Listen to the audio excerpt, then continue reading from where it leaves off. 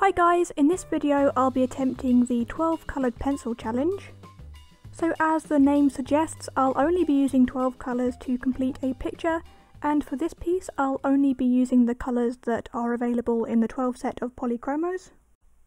I've seen lots of other artists try this challenge, but I'm not sure who the first person was who came up with the idea, and it's not always framed as a challenge either, as many people own just 12 colours when starting out, or if they can't afford larger sets, but I'll get into that later on in the video.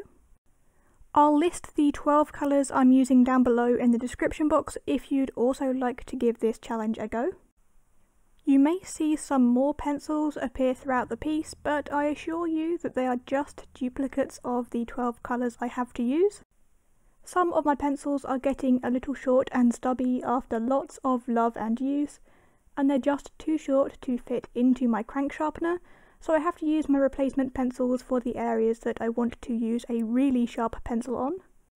As you can see, I have a Kingfisher drawn out on my paper. If you're a long-time subscriber, you'll remember around this time last year, I drew a Kingfisher in a cheap art supply challenge using coloured pencils that cost around $2. If you haven't watched that video, I'll leave it in the cards in the top right and in the description box down below so you can check it out later on, and you must let me know what you think of both pieces. In that video, I believe I said something about wanting to compare those cheap pencils with artist grade ones, so here I am, better late than never. So I'm starting out by drawing the background. I wanted to try and get a bokeh feel for this piece, so I start off by going around the background using my circle stencil to map in lots of circles in order to build up that out of focus feel. I began by using the white first, which you can't really see very well on the white paper, but my idea was that by laying down the white first, I'd create a bit of a resist with the following layers, so I'd maintain some of that paleness in the circles. After all, with bokeh you want the circles to remain brighter than the main colour of the background. So once I've got some white circles in, I start adding in more circles of different colours, and I create coverage by glazing in colours in larger areas. Here I used the greens, a bit of the burnt ochre and the cadmium yellow, and some of the light ultramarine, and after I had what I thought was enough pigment down, I started using my liquid solvents, which in this case is the Zest It pencil blend, to try and spread out my colours, which didn't work very well and I got a very grainy and gritty look. As it turns out, I didn't have nearly enough pigment on the paper as I should have done. I'm used to using Derwent drawing pencils for my initial layers, and this amount of pencil on the paper would have given me relatively even coverage, but Polychromos don't quite seem to have the same level of pigmentation and covering power that the Derwent drawing pencils do. So I have to go over these layers again with more coloured pencil to try and get enough pigment on the paper so that I can spread things around to create a smooth initial layer. I like to start with a background first, as I find it's easier to get even coverage this way. If I started the other way around with the subject matter first, I'd have to try and avoid colouring and blending over the edges of the subject matter, which makes it difficult to get even coverage on the background.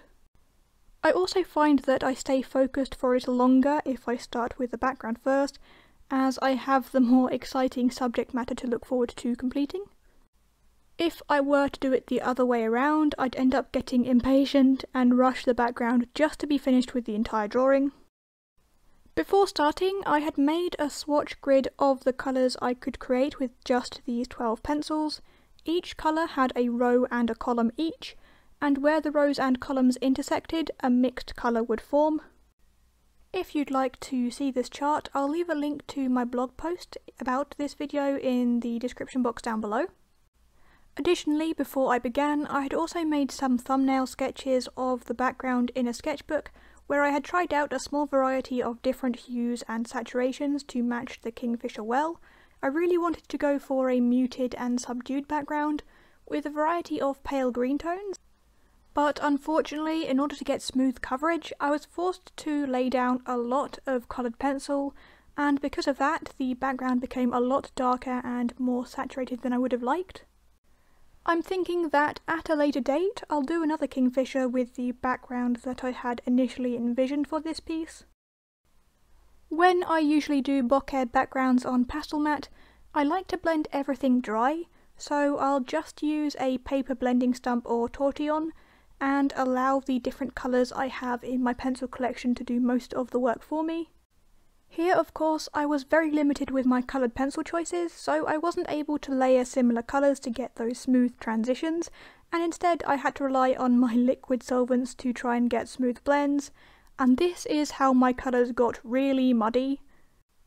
All of the pigments mixed together to form a dull, creamy brownish green colour, and I have a feeling that I would have gotten a more luminous and pretty colour if I hadn't used any white in my initial layers. But hindsight is 20/20 and I had to find a solution to my problem.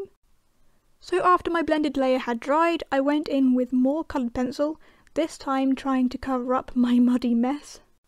But I was starting to get a grainy, gritty look again as I was putting more and more pigment down, and I had begun to burnish and polish the peaks of the paper's tooth, whilst the values could still accept more pigment.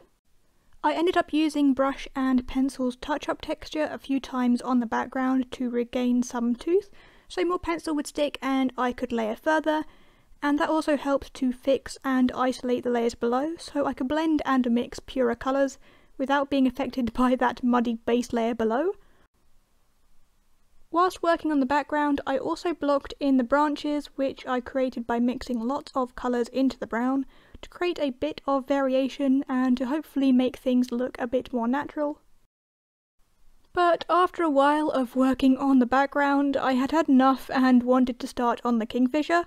Again, I made the mistake of not putting enough pigment down to begin with. I also used a lot of white and I overmixed to create very dull looking colours again. The more I blended and mixed, the harder it was to get contrast and detail, and at this point I honestly felt like throwing in the towel and starting on a new drawing, something that was less challenging and a bit more enjoyable. I still felt like things were salvageable, and it would have been a waste of my time and materials that I'd already used if I were to give up so easily. It's okay that not everything goes to plan. In fact, things often don't go to plan, but just some things are more easily correctable than others. My solution was to use the touch-up texture again to separate the base layers from my future ones, so I could get fine detail and bright colours. Another plan I had was to leave the crisp detail for last, and just try to focus on getting the hue and value right to begin with. To try and imitate the brighter spots on the top of the Kingfisher's head and on the wings, I put down a lot of white and I blended in a bit of blue, and then I used more of the touch-up texture to protect that brightness, so that these details wouldn't get blended over. Some of you may recall the Coloursoft review video I made a little earlier on in the year, and that was also a 12 colour challenge of sorts. I definitely found this Kingfisher piece more difficult than the frog I drew with Coloursoft though. I think that's partly because of how translucent the Polychromos are, and Coloursoft on the other hand are really waxy and opaque, making it easy by comparison to get bright colours to lay on top of the darker ones. The Coloursoft white is very pigmented and opaque, whereas the Polychromos white does very little when layered over the top of darker colours. I also think that the Kingfisher with the background was very ambitious. Overall the piece is quite detailed compared to the frog that I drew with the Coloursoft, and required a lot more layering to achieve the colours I wanted. Additionally, I think that my regular technique was giving me some issues and holding me up. I'm quite impatient as far as coloured pencil artists go. I like to try and get lots of value in my base layers, and I'm incredibly messy with those base layers, and then I build up detail on top and try and tidy up the piece. This method of working is reliant on having a larger selection of colours and some waxier and more opaque pencils to help layer and add fine detail. The translucency of Polychromos meant that I was unable to easily regain that bright white, and also made it difficult to hide over my messy base layers. That being said, I think that my artwork is evidence that you can render something realistically with just a small set of pencils, although it certainly takes a lot more time in order to blend the colours you want. I reckon though that if you want to try out a set of coloured pencils without having a collection already, I'd recommend at least the 24 set of Polychromos, preferably the 36 set, in order to give you a less frustrating and more representative introduction to the medium. But comparing this piece to the Kingfisher I made with the pencils in the cheap art supply challenge, I don't think there is a comparison really. This piece was a challenge no doubt, but I certainly struggled more with the cheap pencils. Those were really hard and scratchy and had little pigment when compared to these artist grade ones. Unlike the Polychromos, they made my fingers ache so badly that I only spent 2 hours on this piece, whereas I easily spent more than 6 hours on this one. Towards the end of this piece, I tried to balance out the background again and tidy everything up, but I couldn't help but feel like I was playing whack-a-mole. When I managed to overcome one problem, another one seemed to appear. So the background wasn't as smooth or bokeh as I would have liked, but it was good enough. I decided that this piece is finished and not perfect. It's not one of my favourite pieces, but I'm proud that I stuck through it and still gave it a good shot. So here's the finished piece. Let me know if you've tried this challenge, and if you have, tag me on my social media as I'd love to see what you've created. Thank you very much for watching, hope you found this video interesting, leave it a like if you did. Don't forget to subscribe if you want to keep up to date with my latest arty videos.